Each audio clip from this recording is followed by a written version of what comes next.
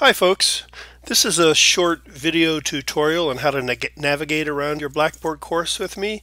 This is for Social Work 206, Introduction to Social Work. First of all, I want you to notice that when you click on your Blackboard course, this is going to open to the announcements page. And announcements are a little like my taking the time at the beginning of a class that you might have in a classroom with me where I say before we get started. There are a few things I want to tell you, and it's very important that you know this. So always check your announcements. The new announcements, generally speaking, should be loading on top of the older announcements, which will remain below so that you can check back. Sometimes in my announcements I have information that you may want to have later on in the semester, so these will always be here for you to look at. Additionally, when I post announcements, they're going to get sent to you in your UAA email account, so always be sure to check that account for any information I might be sending to you, and also again just kind of double check again in the announcements to make sure you're not missing anything when you check into the class.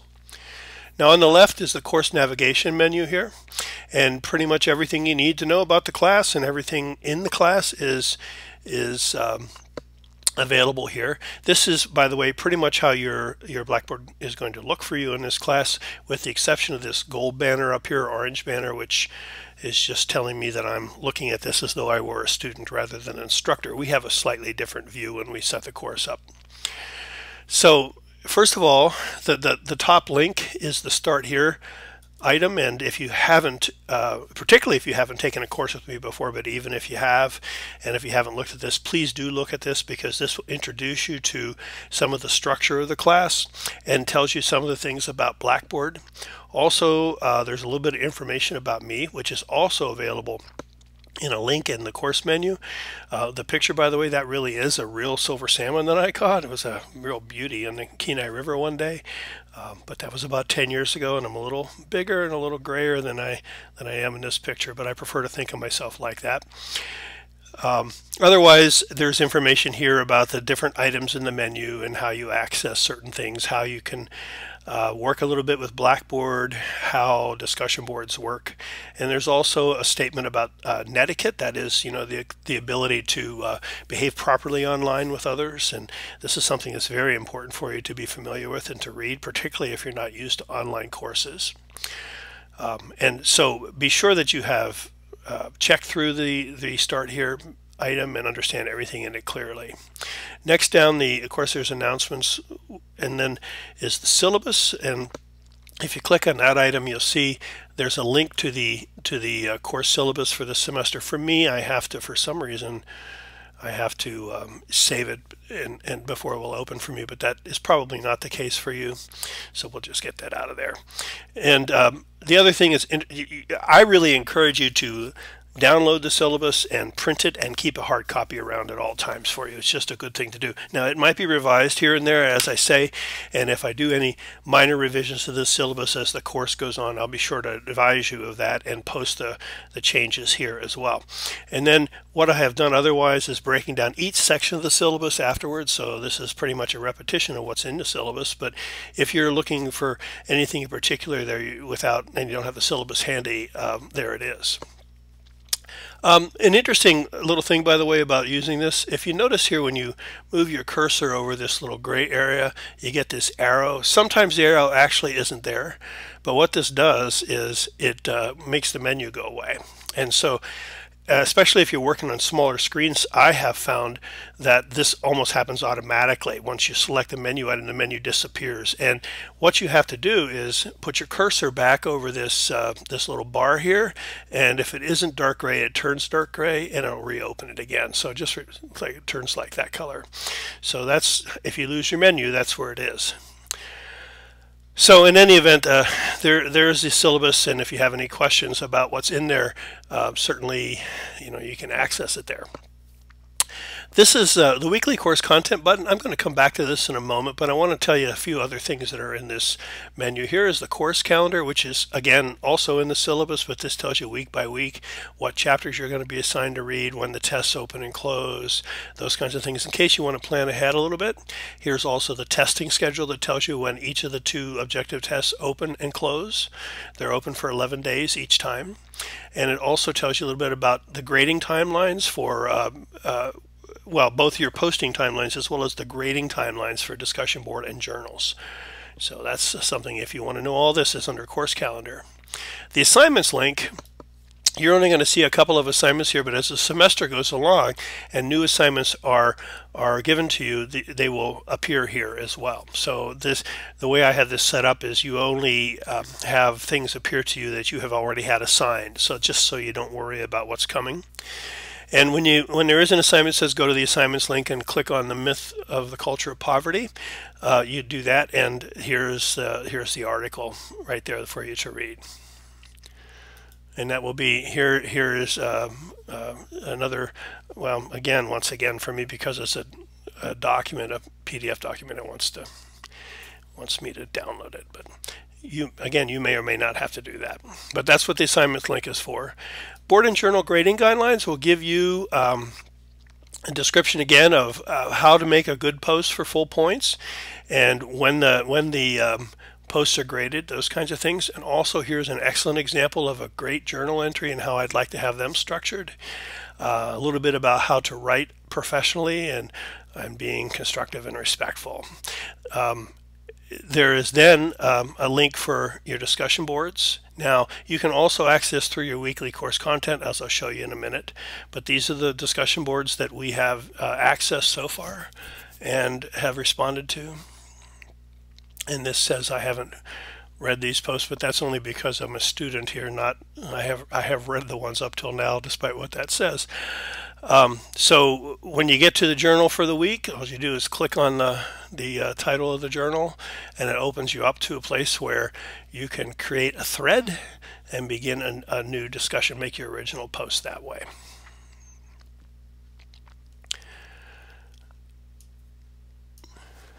Journals look a little different, and again, only the ones that have been assigned so far will be open to you. But if you click on the journal and you want to make an entry, here again are your instructions about grading and timelines when it's due, and you just create journal entry and you can start that whole process.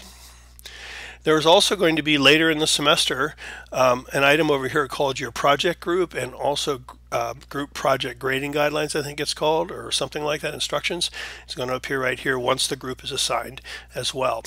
And we'll give you all that information about how to manage a group and give you access to a place where you can interact with other group members. Once again, instructor information, and here's my phone numbers, both cell and home. No one else is taking the messages off of any of these phones, so you can leave messages and consider it to be private. Also, my email addresses. Now, the university prefers we communicate through the alaska.edu address. I can also tell you my Comcast address is private because no one else is here to look at it. And I'm frankly going to probably see the Comcast emails a little quicker. But in all cases, I am endeavoring to respond to you within 48 hours, hopefully less when you do write to me. And there again, you can see there are other information. You can access your grades in the course here. You can email other members of your class if you want to. Down here is student help, and I actually have 2 items for student help, but this gives you a lot of information about, for instance, support for e-learning, as you see over here on the right-hand side.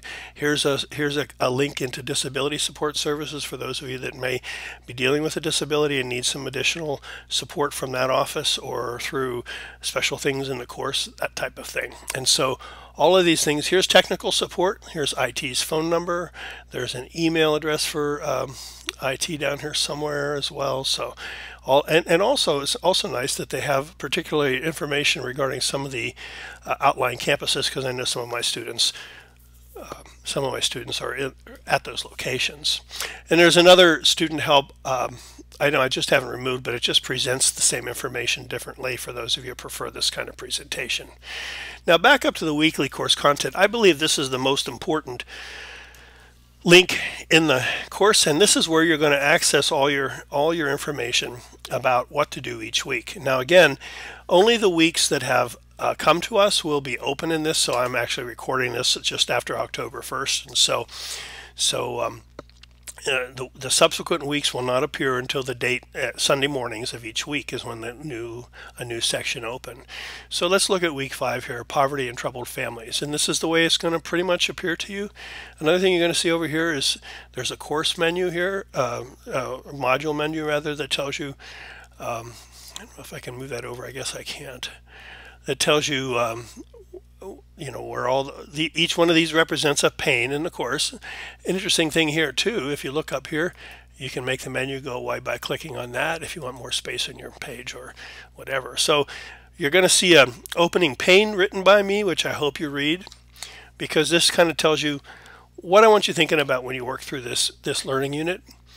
There would then be the module level goals for the week, the kinds of things that I expect that you will be able to learn through the participation in this module. Then the reading assignments, and it will tell you what chapter and what text, as well as any other articles from the assignments link. And you can see I have a summary of each of the main points in those readings for you. Then you start into my lectures, and these will generally be lectures related to the chapters in the books that I assign. Now, these lectures are on YouTube, and all you have to do is click on the red arrow, and it will begin to play. And one of the things that I do, just so you know how to manage your time, with each video you're going to see a prediction of how long the video is going to take to play. So you can kind of hopefully plan your time that way. Now, there usually is somewhere between 2 and 4 lectures. I do this because I'm trying to break this up into something a little more manageable for you. You don't have to sit and listen to me for 2 hours solid or whatever. And incidentally, the total time that you're spending on these lectures, whether it's 4 of them or 2 of them or whatever, is considerably less usually than the amount of time you're going to spend in a classroom with me if we had a face-to-face interaction, just for what that's worth. So if it seems like there's a lot of things to listen to, keep in mind that that's really our classroom time. Now, after the lectures and after you have listened to them and you completed the readings, then you go and you go to the discussion board. Now, again, you can reach your discussion boards over here, but the way I prefer to have you do it is to do it through the course. And so you click the launch, the module rather, I should say, and it takes you right to the discussion board page. Now you'll notice that there isn't a next button up here that we were using, and so you have to, when you get into the discussion board and also with the journal, use your browser back button, and it'll it will take you back to the class where you can get back to the rest of the panes. Likewise for your journal, click the launch and you go to the journal page you saw earlier. You will find slides from each of the PowerPoint lectures in case you want to print them out or use them for study, anything like that. And then finally, a closing summary where I try to pull all this together for you. Again, I write these things myself, these opening and closing summaries, so I hope you do take the time to read them because it's sort of my opportunity to kind of get you thinking the way I want you thinking. So anyway, that's pretty much how the course goes. And if you have any questions about working, how to work through this at all, please let me know. You have my contact information, and I'll be very happy to do all that I can to give you a hand. So thanks very much for listening. Hope it goes well for you.